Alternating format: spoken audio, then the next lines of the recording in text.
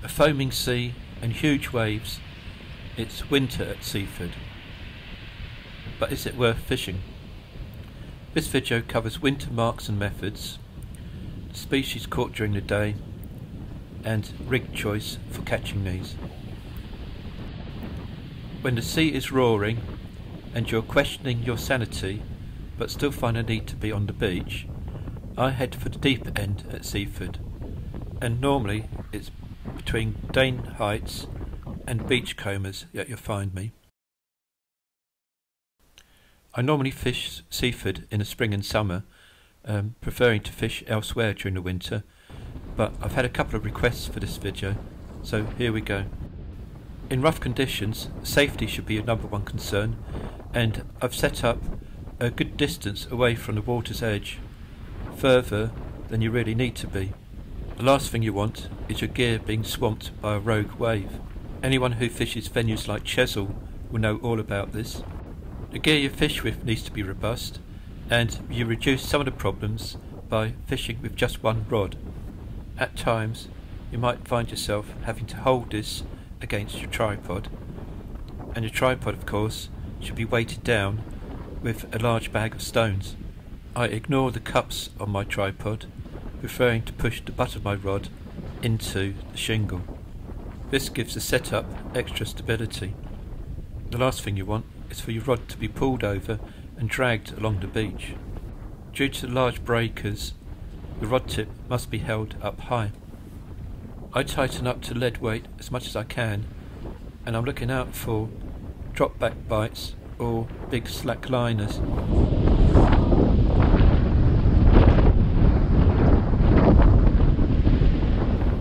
The thumbs up says it's just about fishable under these conditions. Since I prefer the continental setup of long rods and fixable reels, my go-to rod is a Daiwa Grand Wave. This is 16 foot and more powerful than most continental rods. Bait is primarily black lug and squid, but I have brought some sprats for tipping should I have to be scratching for fish. Black lug and squid on loop rigs with 1 O's and 2 O's is both substantial and streamlined enough to get some distance. If the cod are there, then a whole large squid on a pennel pulley with 3 O's to 5 O hooks should do the business. Unfortunately, in this session, conditions worsened and I had to stop filming. No cod, just whiting, but some of these are a fairly large size. Locals will have their own winter hotspots, but these are the marks I prefer to fish, starting with Martello Road. This is before you get to Splash Point and is relatively snag free and has the added advantage of being close to public toilets, adjacent to Seaford Museum, which is in the Martello itself. Near the beach cafe is my favourite mark for early plaice and soles. For the odd chance of codling, I tend to head for Dane Heights, as mentioned earlier, and up towards Beachcombers. A block of flats now stands at the end of Dane Road, where the pub once was. West of this you have Salt's recreational ground and the well-known summer marks. When there's little wind and the plaice haven't turned up, it can be pretty hard during the day. In these conditions you have to be prepared to search the ground and scratch for whatever might turn up. You'll find a lot of anglers going to the Edinburgh Road to Buckle end, hoping to catch an early plaice, but I prefer to go well away from the crowds, with the hope of actually catching something at all. Beefed up gear is not needed in these conditions, and I'll have 20 pound rather than 30 pound or 50 pound braid as my reel line. I'll fish with a pair of continental rods held low, and my scratching rigs compose of boom rigs for closer in a variety of forms, and short snood rigs for distance work, and these are clipped down and without beads or any other type of bling. Timid bites show up better with short snoods, and of course these keep the bait close to the seabed where the dabs are to be found. Clipping down rather than using flappers means extra distance can be covered, and just using 2 snoods rather than 3 also helps. Short boom rigs can still be thrown a good distance if needs be, but I like to use a few beads on these, so they're normally reserved for short to medium range. So one rod with a rig without beads and the other one with a rig which has beads, again gives you different options, and should one of them outscore the other, you can always change and double up. The same goes with casting distance. Should you catch on one line, then just change the other rod to fish the same distance.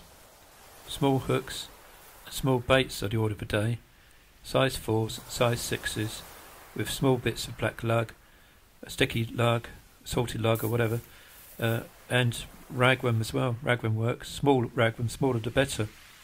A small strip of squid or any fish baits will add extra scent, if that's what's needed, to lure anything at all, even a whiting. Now sometimes of course you'd want to use much longer snood lengths, particularly if whiting is your target, but that's not what I really come to fish for. I much prefer to try and catch dabs if I can, so all of my snood lengths are short.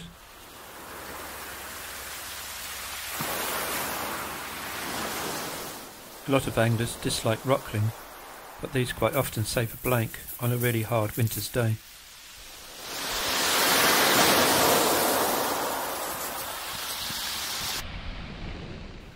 I wouldn't want to be catching slugs all day, but when there's nothing else about, I'm pretty grateful for whatever comes along.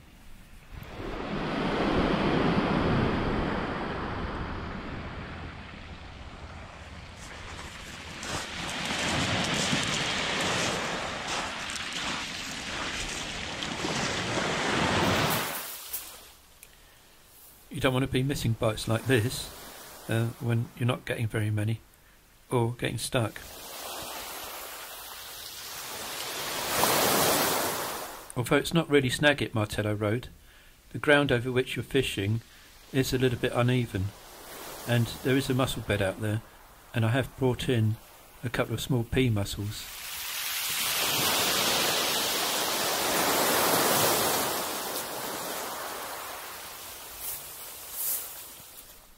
My bait has been stripped off this distance rig, so I'm swapping over now to a free hook clip down version with marginally longer snoods. Again, not that long, still trying to keep them relatively close to the bottom.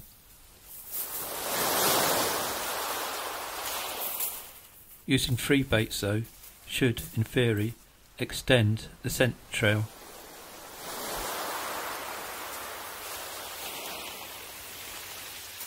Clipping down means I'll still get a good distance, and if I don't really want to do that, I can leave them unclipped and chuck it closer in, the same sort of line that I'm fishing the boom rig at.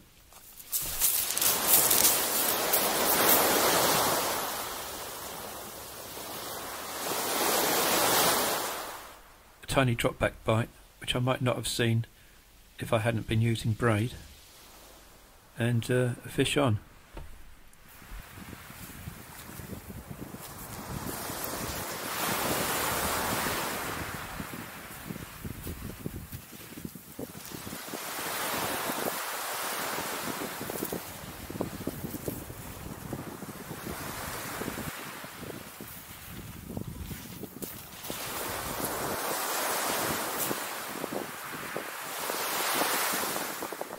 As already mentioned, on a day like this I'm grateful for anything, even a sea scorpion.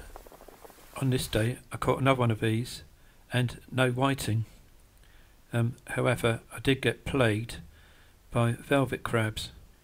These gave me false bites, but aren't anywhere near as bad as spider crabs in late spring. Sometimes though you do get lucky. Calm conditions with clear water in late January is usually a struggle. I've headed to Beachcombers because a run of plaice has meant that the buckle end of a beach is packed solid.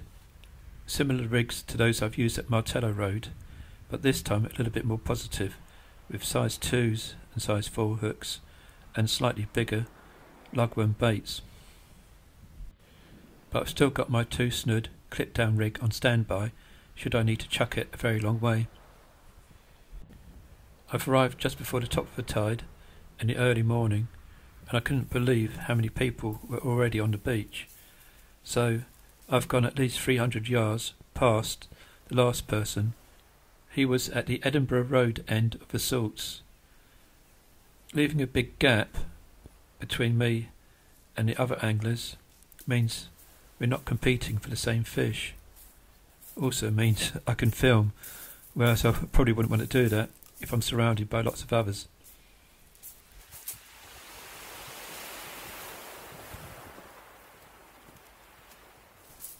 Once again, one long cast and one short cast covers your options.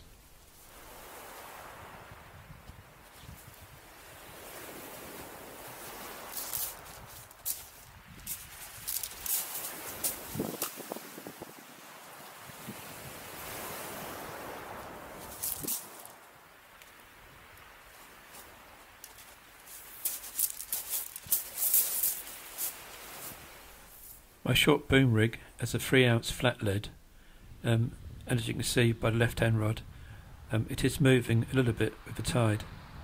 Although there's not much of a tidal run at all, a little bit of movement sometimes creates a bit of interest.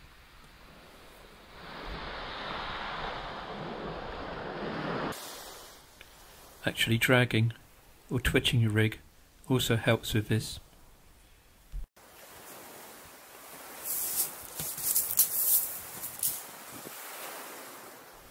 Didn't take long for a bite, but it's to the distance rod.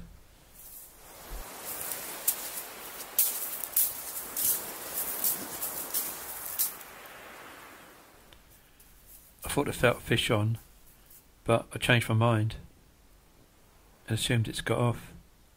However, having drawn it in a little bit closer, the rod goes again.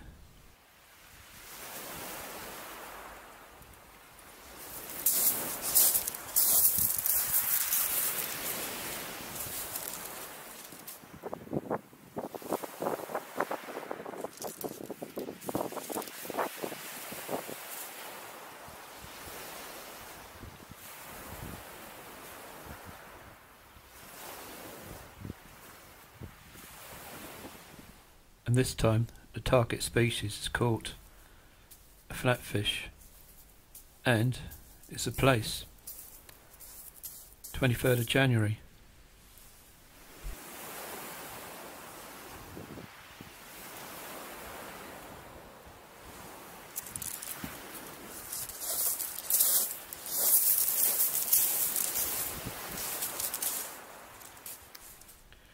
Back out to what I think is the same spot, and another bite immediately.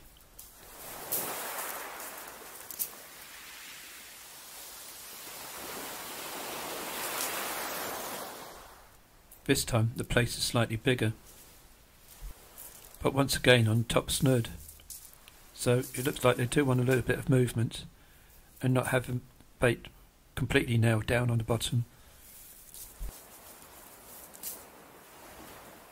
I had swapped the boom rig over to the 2-hook clip down rig, and now this finds some action as well.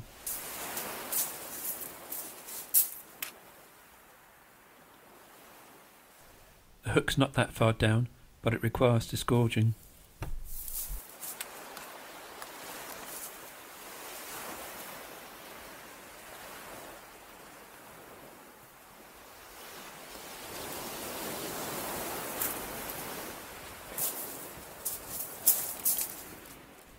Now looks like this is going to be a pretty good session, reminiscent of what it's like in late spring.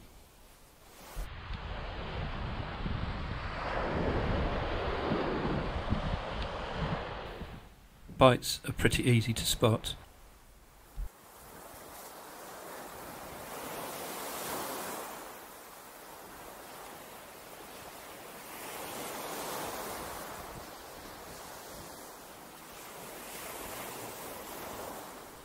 But they don't all result in hooked fish, or sometimes you can feel the fish coming off.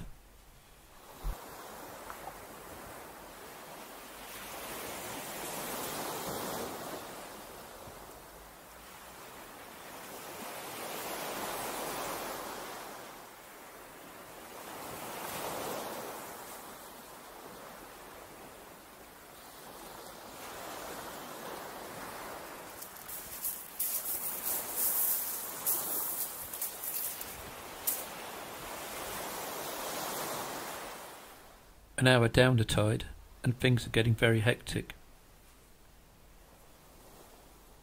with bites on both rods at all distances.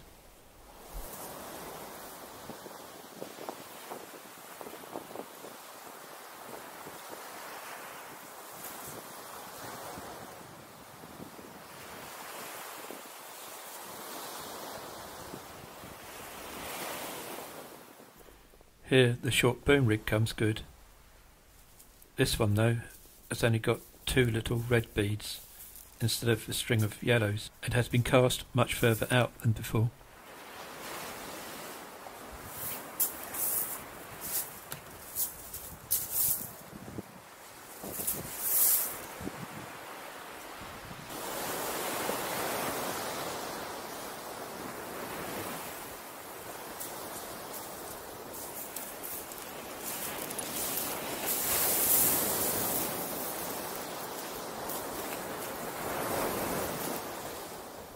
And the same rig produces the first whiting.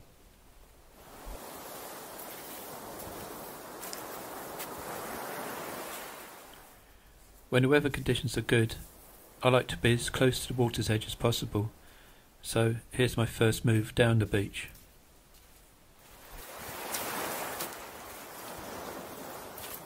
If I'd stayed on the strand line, I'd have to either be dragging the fish up the beach, which I don't like to do, or having to move down as I'm playing a fish and landing it, in which case I wouldn't know what's happening with my other rod and could miss bites on that.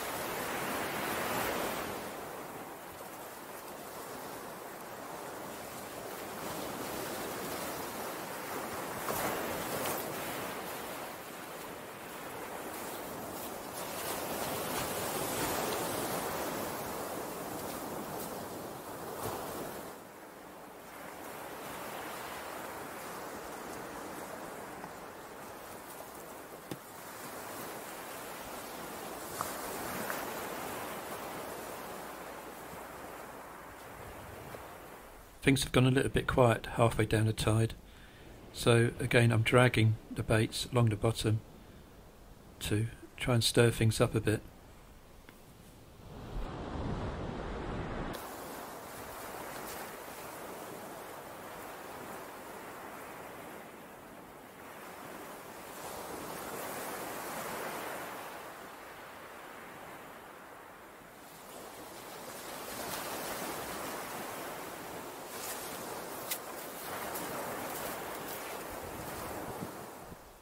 And that seems to work.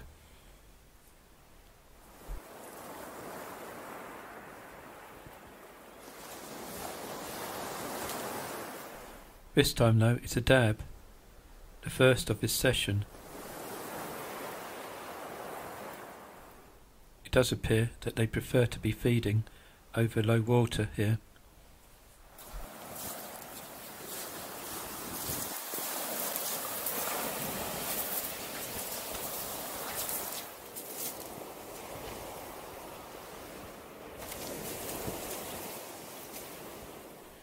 I'm now trying to chase these at distance, so it's back to the 2-hook clip down rig, or what I have preferred to call in previous videos as my sole rig.